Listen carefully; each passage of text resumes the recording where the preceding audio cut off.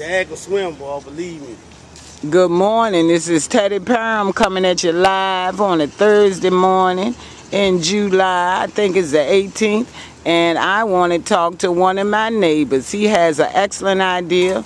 By me being an old lifeguard and my kids being lifeguards, he has a great suggestion for the City of Richmond Department of Parks and Recreation. Let's go with it, brother. My name is Robert Williams, and my suggestion is that they need to open up the swimming pools at night. The families will love it. That gives the parents to be with their kids at night, so we all can enjoy ourselves, because the adults be working during the daytime, so they don't have really too much time in the summertime to do nothing. It would be a very good suggestion if they open it at night. And we all can enjoy ourselves at once to a certain time, from like about 7, 8 o'clock at night to about 11, 12 at night, and then shut down.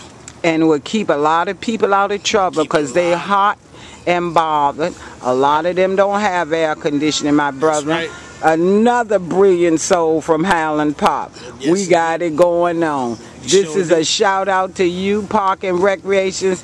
Take it into consideration. We don't want to have to start picketing, because it's too hot during the day for those children to be in the pool. Yes, you know Teddy Parham know, because I done worked at some of the pools. You don't have any trees around the pools.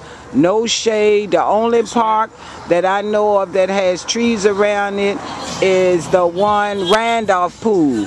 They got a shaded area with the trees where you can lay on the outside of the pool and enjoy yourself. Yeah. And I've been asking for trees to be planted around all these pools.